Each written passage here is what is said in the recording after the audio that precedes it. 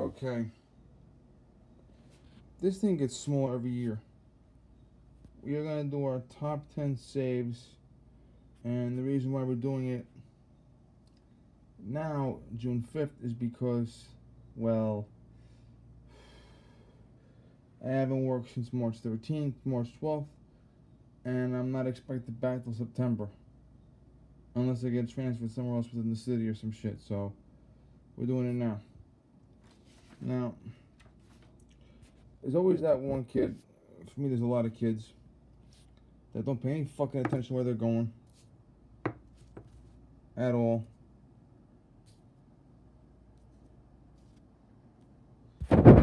Okay. You can't wait to get rid of them. This kid never pays attention. I'm here. I'm the 45. He's the 40. The rifle is the car. I'm in the middle of the road with little kids here, getting ready for them.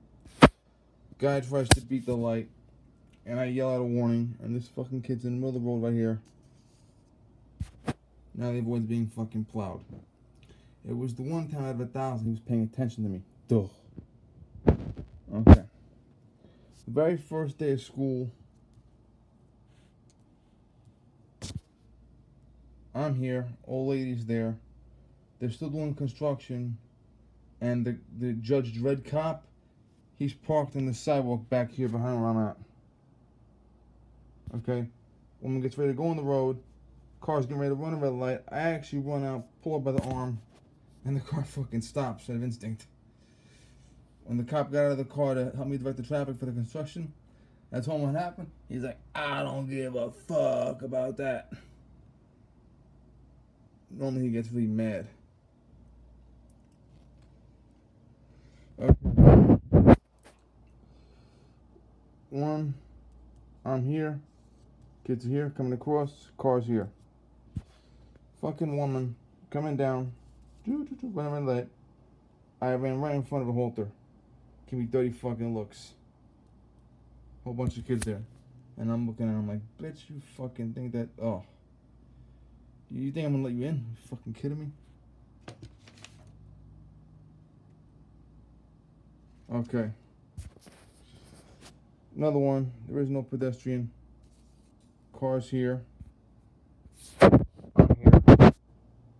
You know, we're gonna use this 40 for the school bus. Mini school bus getting ready to make a right-hand turn. I'm on the sidewalk. Car's getting ready to run a red light. I halt her and avoid her crashing into him here like that. Avoid that little collision. Okay. Number 5. I'm here. Woman and 4 kids is here. Car's here. I yell at her to jump back. She jumps back. This car comes flying, almost fucking clips him. I notice I do a lot more, or did a lot more with my mouth rather than my arms. Okay. I got a school bus here. This is the only school bus that parked that did the pickup on this side. I'm here. Now, when the school bus is doing the pickup, woman's there. You gotta wait a couple seconds. There's always one car that wants to fucking jump it. So you wait a couple seconds, put the sign out front, and I knocked the woman back, kept her from getting fucking plowed. Okay. Then, a bunch of high school guys here. I'm here.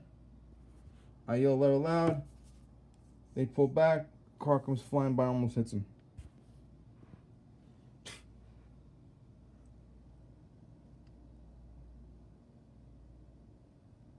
I got one of my mothers, actually a young mother. She's here. Almost same situation. I'm here. I yell to get back. She avoids being swiped.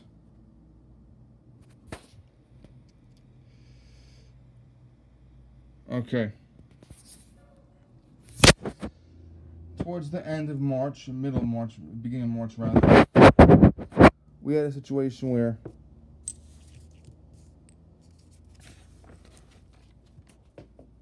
gotta get the round. Hold on. Rifle bullet. I had a situation where the top corner here,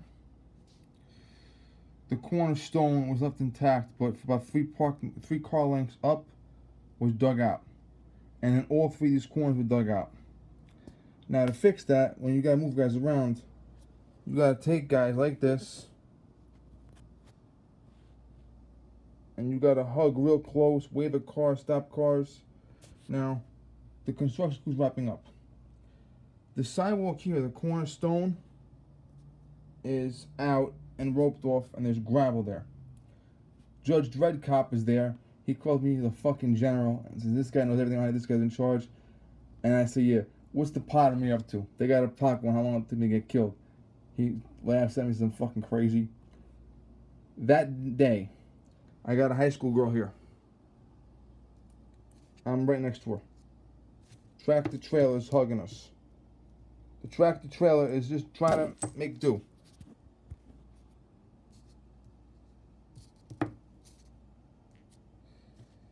Just trying to get around. Nothing more than getting around. Now, we're standing off the curb because there is no curb. We gotta stand in the fucking road, and I gotta stand close to her. And I tell her I'm gonna protect her. The tractor trailer starts making his turn. And as he makes his turn, he's closing in on us real close. I gotta grab her, put my arms around her, and push her through to avoid her getting swiped. That was, thus far, the last save I made this school year. And there is no school year anymore, so that's it. Now, no one almost lost a body part. No one almost got paralyzed, but there was one incident when I'm here. Got a kid here. The day before Thanksgiving, car's coming this way. I'm in the middle of the road on this side. Kid's gonna run out. He's actually gonna run out in front of the car and get hit by the car and get killed. The car's going about 40. I took my left hand and put it in front of the windshield to tell the car to stop. The car got pissed off, swerved around me, went flying through, and came within a millimeter of breaking my fucking hand. But I stopped the car from swiping this kid and killing him.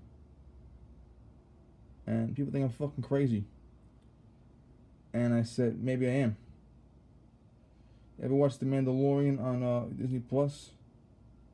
I thought to myself, this is the way. Do I want this kid to die? Or do I want him to live? And if I gotta break my fucking hand, if I gotta lose my hand, as long as it means I don't gotta tell his mother he's dead, then to me it's worth it. And we're in limbo right now. I have no idea what's gonna happen next year. I filed a petition to be transferred to another department if need be, to go back to work earlier, but I have no idea what's going on right now. I have not had a return to work day. We're still under restrictions from the virus, which is weird because there are guys fucking looting without getting the virus. So, time will tell, my friends. Time will tell. But this is 10 saves out of a 6.5 month tour. And I'm proud of every single one of them. If this is my last year on the street for whatever reason, I'm proud of everything I did. I may have made a couple mistakes here and there. I may have lost my temper too much here and there. But at the end of the day, every single pedestrian went home safe. And I can't say more than that. If I never run an intersection ever again, I can look back on a career I'm proud of. Thank you guys.